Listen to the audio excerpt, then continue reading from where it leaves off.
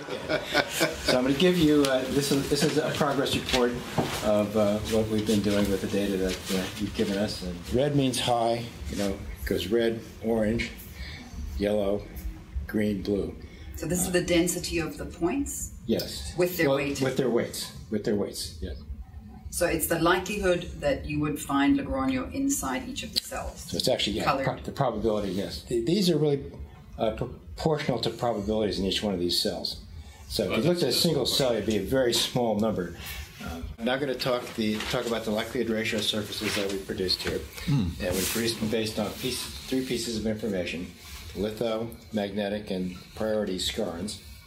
So let's go through this. Go to the next one, please. So here you can see, Camille and Richard that took the lithography information, and for each region gave a ranking in terms of likelihood ratio for each one of the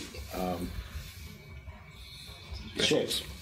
So here, for example, for gold, 20 here means that Richard, was you estimating this, is that correct? Estimating that it's 20 times more likely that there's gold there than not. So that's what the number means. It's a likelihood ratio. And so here it is: gold, lead, and silver. Yeah. This is a cordillera. And the only way from the west to the east to this cordillera is a pongo. So this is the question. When you, like we did with the lithologies, we said that the one formation was 20 times as likely to have gold in it as not. How do we convert these individual basins into a likelihood ratio? So should we say that the blue areas are as likely as not? The green areas, their background, they're as likely as not. The orange areas are more likely than not. So how much more likely than not? I would go another step.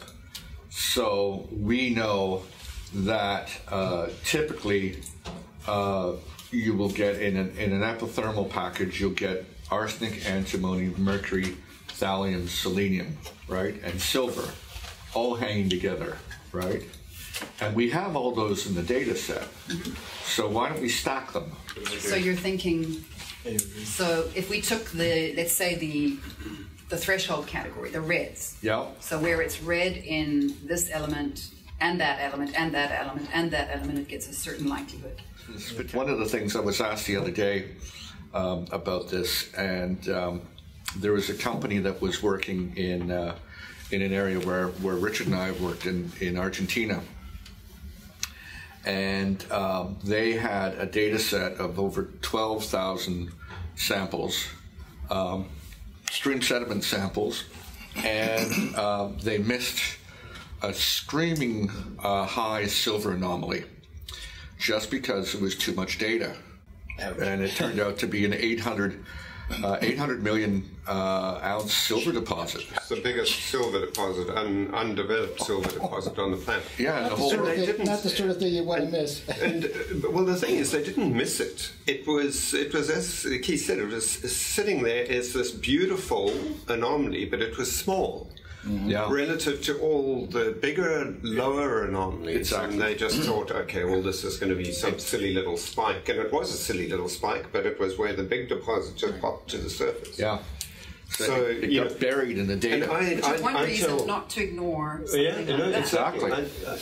The exploration geologist's biggest nightmare is exactly that story. You walk away from something, you think you've done a good job, you walk away, you sign off on it, and Joe Bloggs comes along and finds a massive deposit, any sort of deposit. It's embarrassing. So you guys, we're always selling this story as you guys being our backup, that if we go and do something really stupid, you've got our backs. I hope so.